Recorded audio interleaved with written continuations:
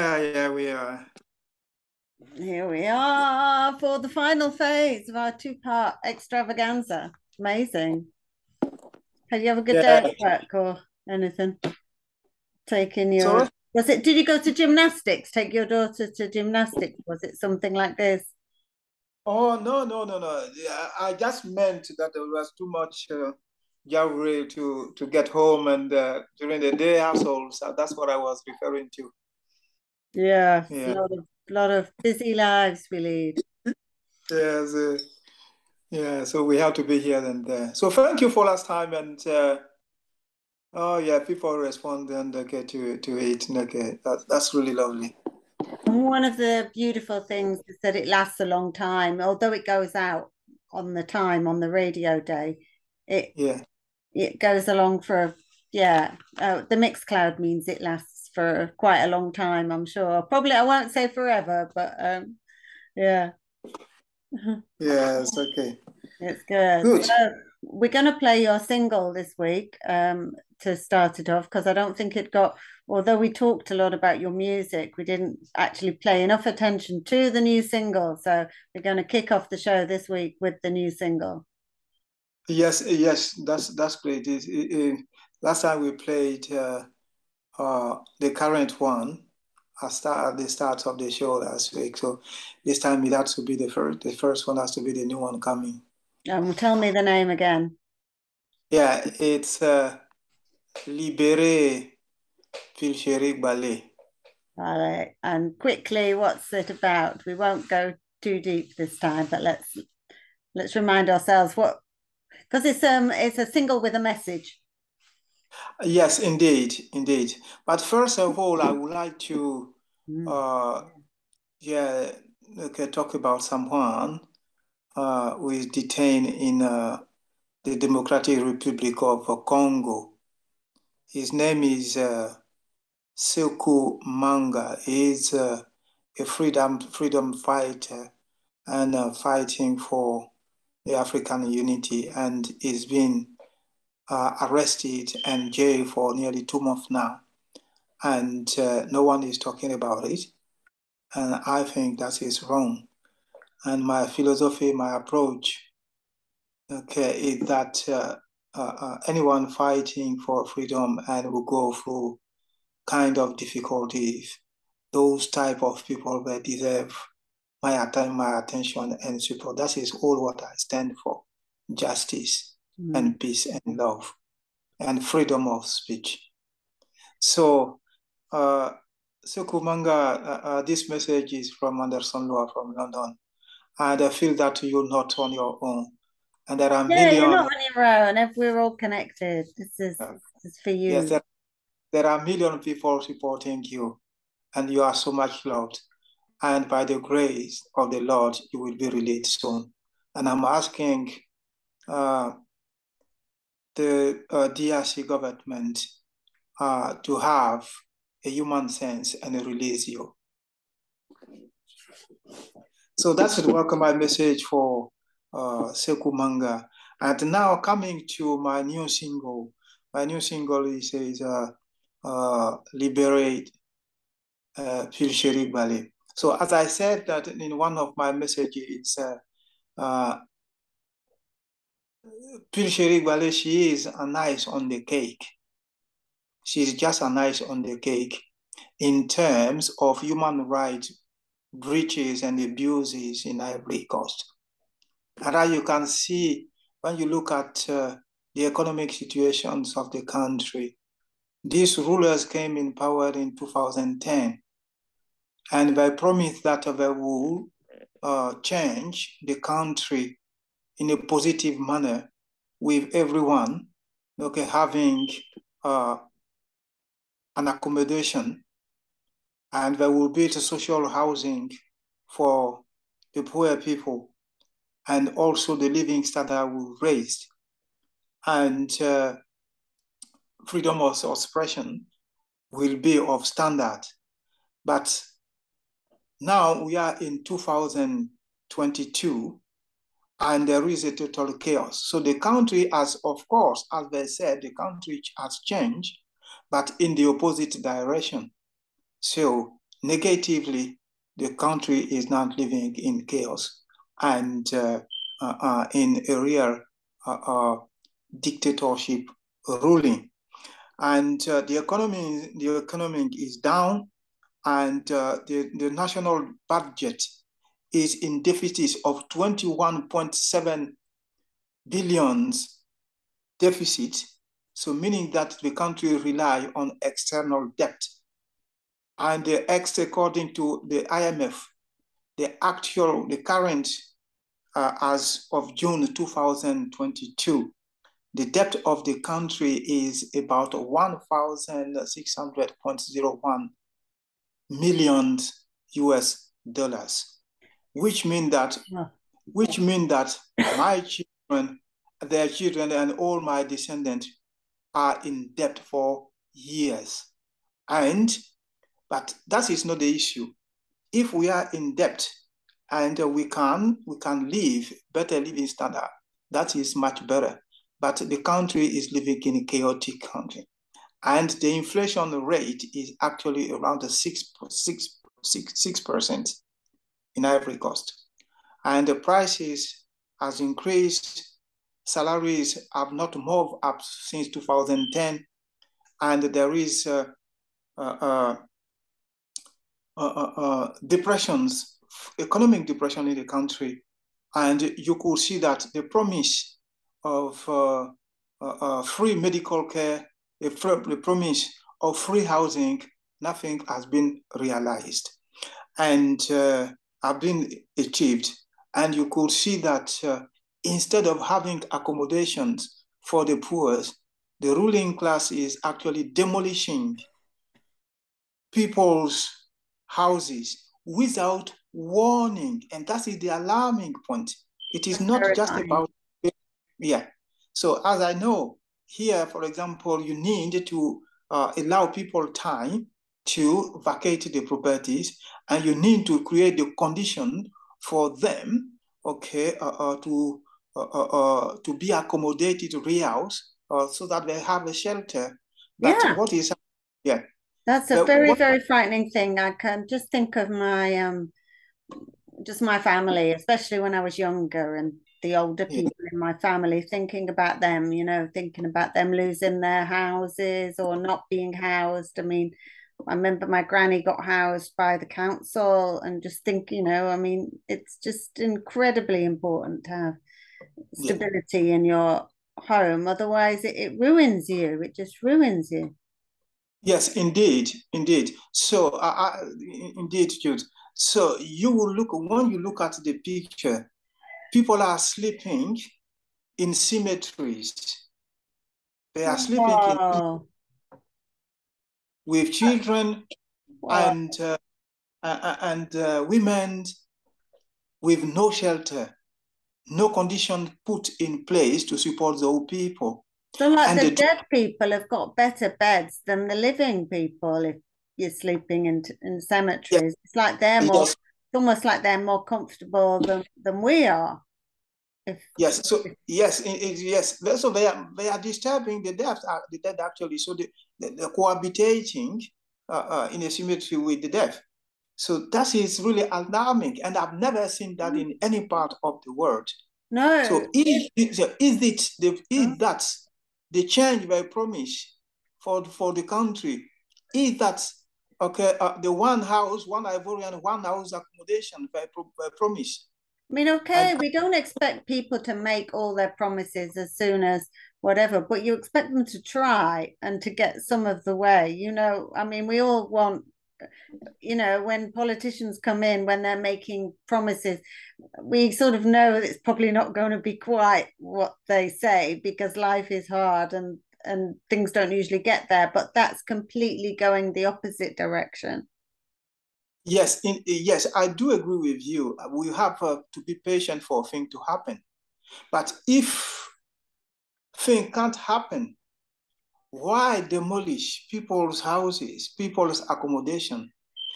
The problem is not just they are demolishing people's accommodation, but the issue is they do that without proper care for the people without putting in place alternative for people to be sheltered. Are they And doing it without, because they're saying that people aren't living in good enough accommodation, so they just knock it down? Is that their kind of excuse for knocking down people's houses? Is it a kind of idea that they're going to remake the country? Is that the kind of rhetoric? yeah, they want to make the country better. But in order to make the country better, there are measures as well. You have to make sure you have to put in place for people to be protected.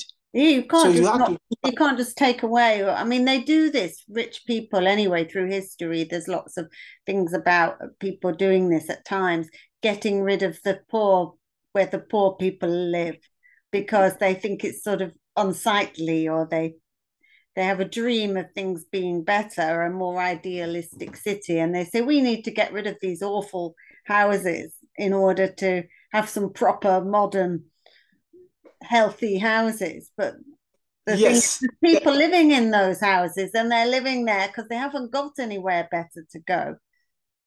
yes, of course, I do agree with you, Jade. I do agree with you. But the point I'm trying to make here Mm, is the lack of care for those people, the lack of preparation, the lack mm, of alternative to protect children. And when you see these children sleeping yeah.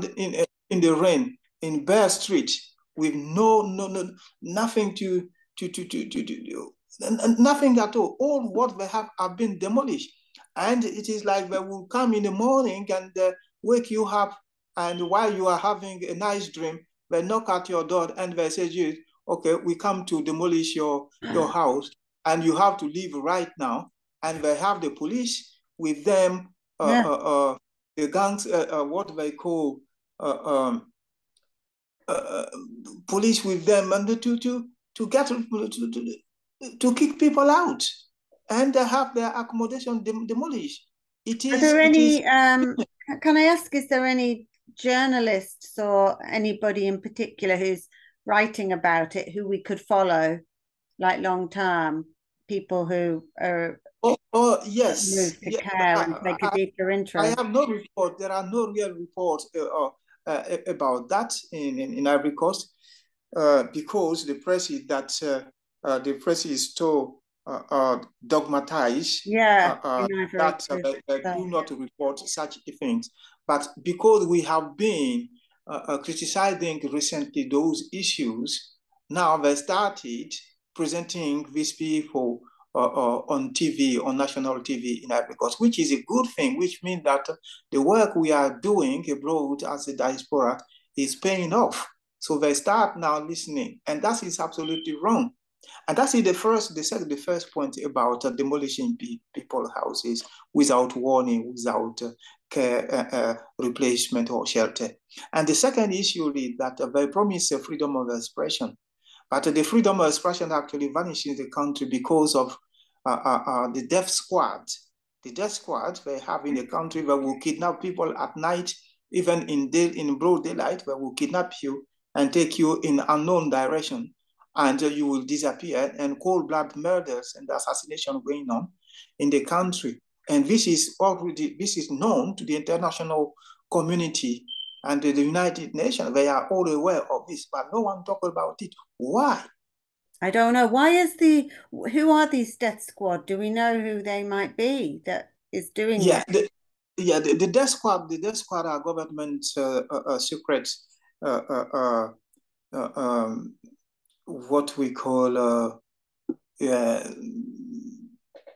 they are called like a government secret agent, uh, having weapons and heavily armed. Okay, they are heavily armed even more than the national army, and they will go everywhere and they kidnap people and kill them. And they also uh, equip young people, Do they uneducated. recruit people like that, like a press gang, like you must join the Yes, army? So they will yeah, take and young boys and stuff for the yes, army. particularly they recruit young people not in education. So Yeah, and they're not in education because they are prone to manipulations and they yeah. have no understanding, no But they don't something. have anything else, do they? They need something. So they're looking people like that who have no education or who have um, no direction. Obviously, they take to direction because they don't have, as you say, something to resist that direction with. Yes, of Yeah. course. So Yeah. that is the second issue. So Mm. freedom of expression has vanished. They use the justice system to suppress people. Okay, you will see the prosecutor for even talking to your girlfriend will be arrested, taken to police under a court order and sent to prison. So there is a total lack uh, of uh, of justice, of freedom, of liberty actually in Ivory Coast. And what is going on is absolutely worse than the first 40 years of Ivory Coast independence. And now there are also people who's been political opponent who've been arrested since 2010, and they are still in prison, and some suffered poisoning in prison, Oh, yeah. and no one, and people have been dying in prison, and no one talk about it. No one talk about it, and that is not fair. And the international community, they know there is the U.S. Human Rights Watch. They made some report about it. Just a report is a report. No action was taken. So now we in the diaspora, we decided to take actions so that things can change for the better in Ivory Coast. Otherwise, what is going on actually is a total dictatorship.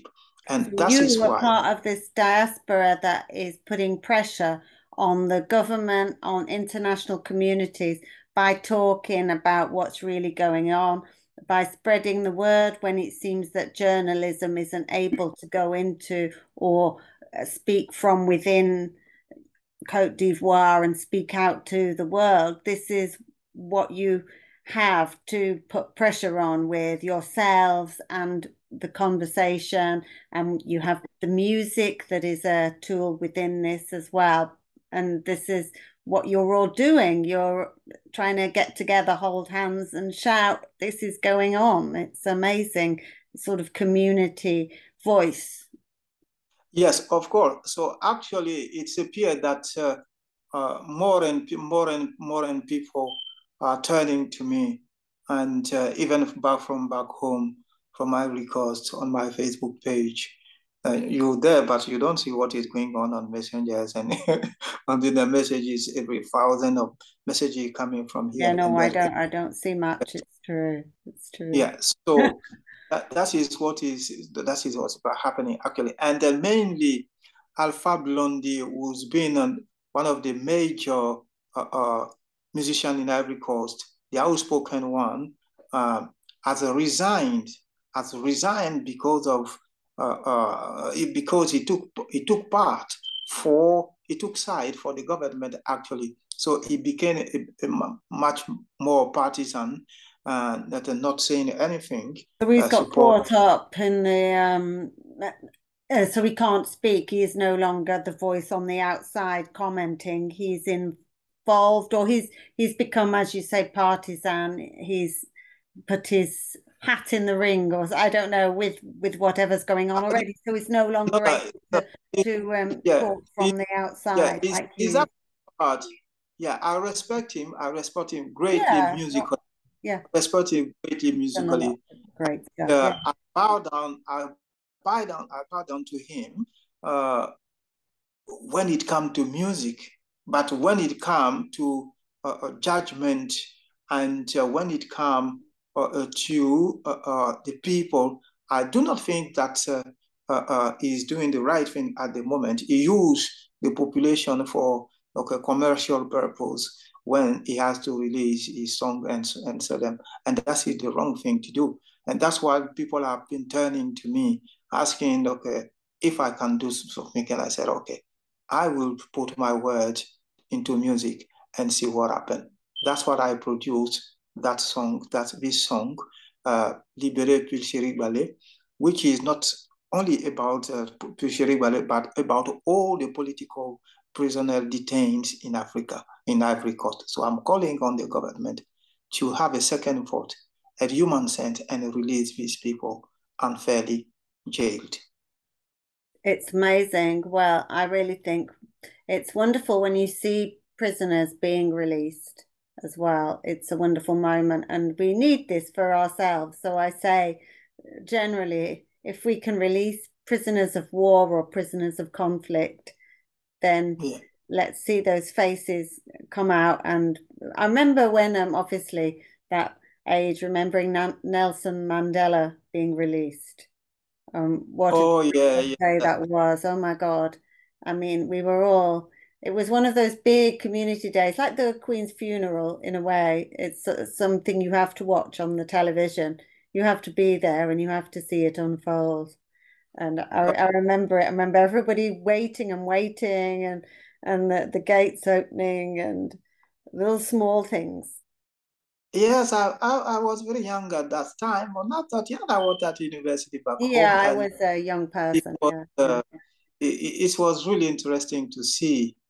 And I shed tears. So many people shed tears, but tears of happiness, of Tears course. of happiness, So, yes. I remember we, people making jokes. My friend was saying, but because they're just silly, it's saying he owed me £5, but and that always it made us laugh because it was such a silly thing to say.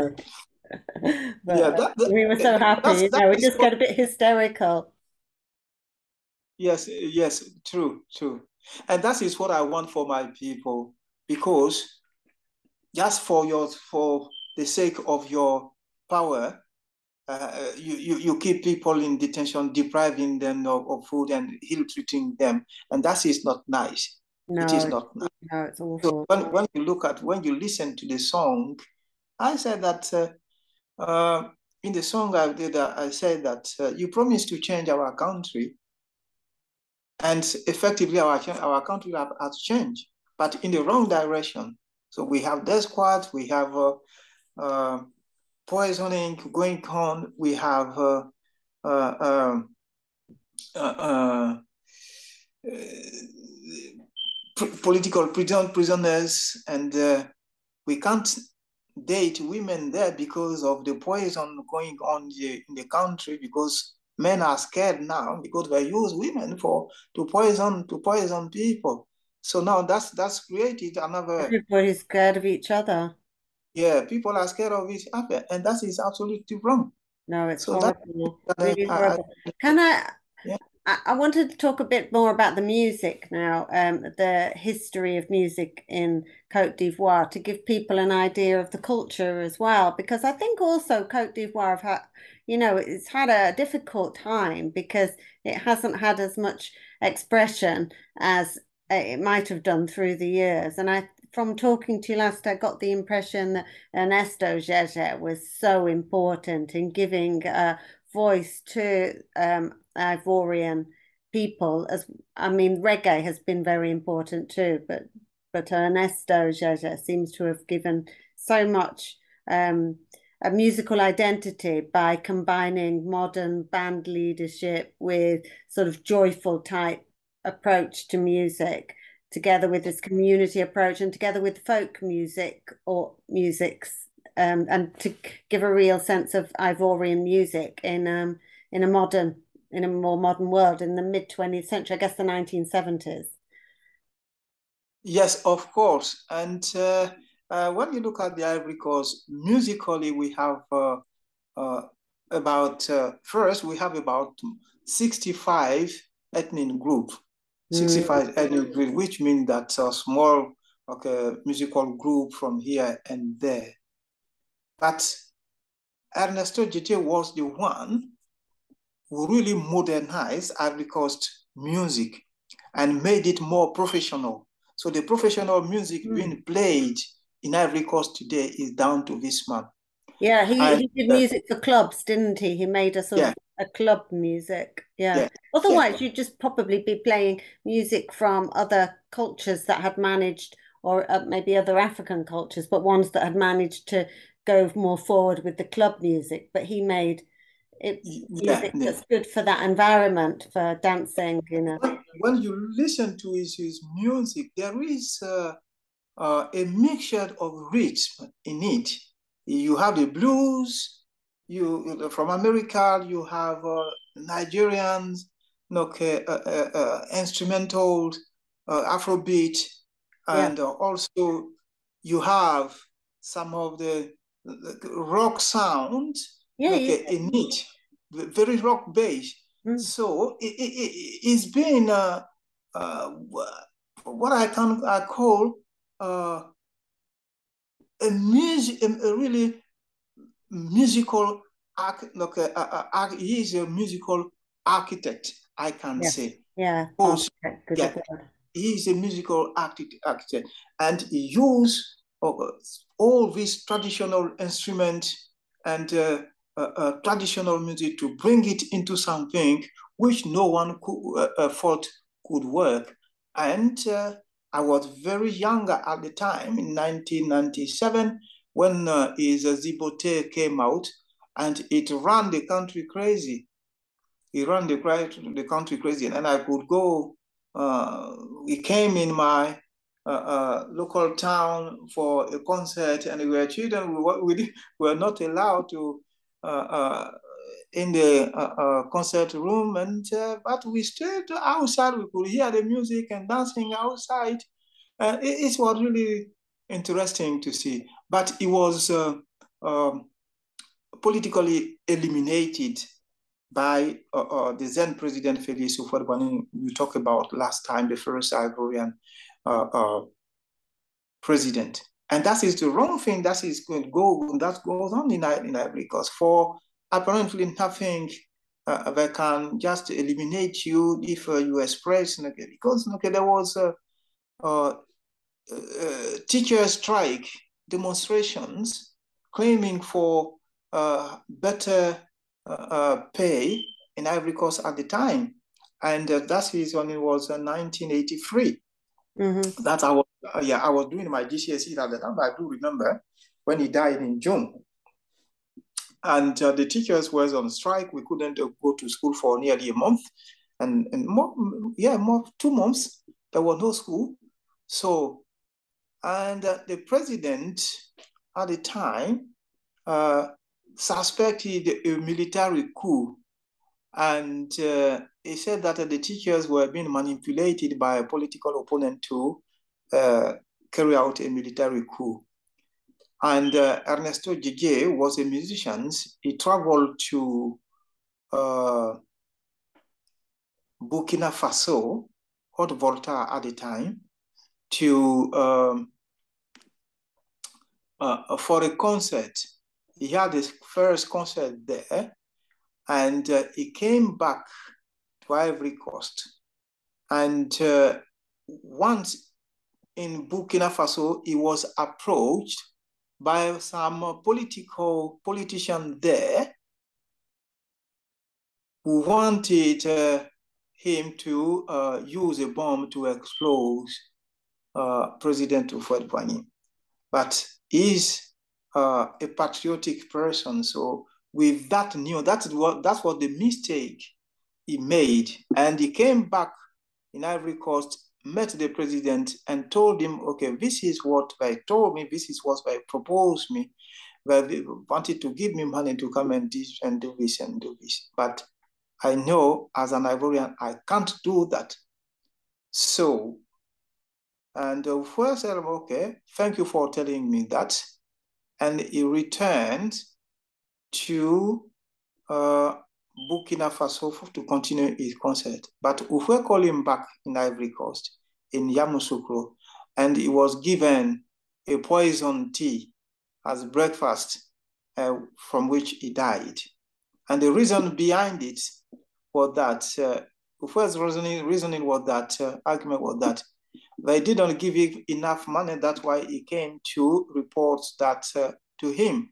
Had he received more money, he would have never come back to inform him about a plot going on. So Lots these. the It's best like is to kings get and queens in the old days, isn't it? It sounds like to somebody from my background to sort of like old-fashioned kings and queens, like 16th century. Yes, indeed. Yeah, Yes. That's that. dreadful. So he got rid of them, and it was a national heartache that very day Really when he died. heartbreaking That, when somebody who gives their life to music as well, because I think it's really honorable and joyful to give your life to music. It's a real sacrifice, and especially in a situation in a country that needs some joy and joy in its own national identity, and just to be able to let people's psyches, let people's minds be free in music.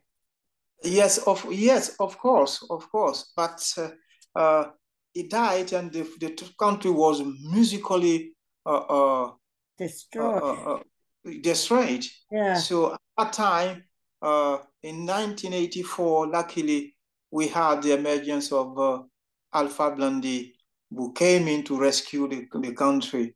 But That's with a why different, reggae has become so important, really. Yeah. which is an imported music, actually, even if it has its roots Yes, in, but well, in yeah. but it's a Jamaican music, but it is not something typical to the Ivory Coast. But it So speaks Ivory to the Coast, world, reggae, hasn't it? It's really traveled internationally. yes, of course, I mean, I'd of love course. to hear more Ivorian Coast music, because I'm so interested in traditional musics too, that people dance to in the community. I remember before you sent me some lovely links of people dancing at community celebrations, I think it was, a little bit more Yes, down home. They yes, were great, and I really loved the movements people were doing, the little, to celebrate the things that happen in communities, I guess, births and anniversaries and meetings and yes, yes, of course. But there was traditional music still going on, despite the dominance of Ernesto Jadid at that time, because we have Amédée Pierre who was there playing traditional music, but he was not as much powerful as Ernesto Jadid. And there were some followers, a disciple of Ernesto Gigi Luxon Pado. When Ernesto Gigi died, he continued. have we got some music of his? Have Yeah, we, he continued Zigligbiti, Ernesto Gigi Zigligbiti, but he didn't continue it per se. He created something completely different, which he called like a laba laba, because he wanted laba his laba. own, yeah, laba laba. I So can he remember wanted, that laba laba. yeah, laba laba. So he wanted his own musical identity. Yeah. So this means that Zigligbiti disappeared up to now because no one continued the legacy of Ernesto Gigi. And also we have another rhythm which emerged alongside Laba Laba, was also called Polier. Polier was created by Nyaore Jimmy, but Nyaore Jimmy died very early. He died very early. So polio also disappeared.